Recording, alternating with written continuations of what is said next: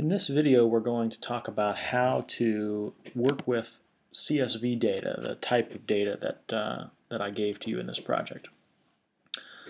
So to start with, you'll want to download the data from Blackboard and save it somewhere on your computer or on any lab computer or on a flash drive. These are not huge files. So once you've picked which kind of data you want to use, the easiest thing to do is to just double-click on the data to open it.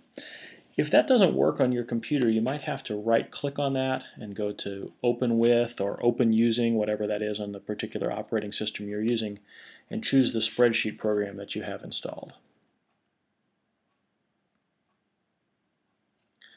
All right, once that spreadsheet program is up and running, we can do various things with the data. So one of the first things we should talk about is how to save your data. Let's make a change. I'll add the letter X here in this cell.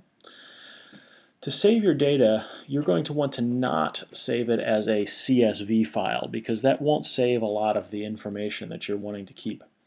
So the best thing to do is to go up here to File, Save As, and then from this box you're going to want to change the type of file so that instead of saying a comma separated values, you change that to an Excel workbook file. And you can change the name of the document if you'd like and save it wherever it's convenient for you. Now that you've saved the data in this new Excel format, it will keep the changes that you make as long as you save before you close it. One of the first things you're going to want to do to work with this data is to add a header row. That's a column or a row up here that contains the labels for the data. So to do that, if you click on the first row and then right-click and go to Insert, that'll insert a blank row above the data you just had.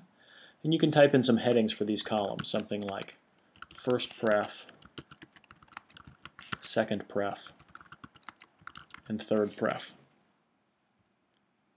And then save the data again.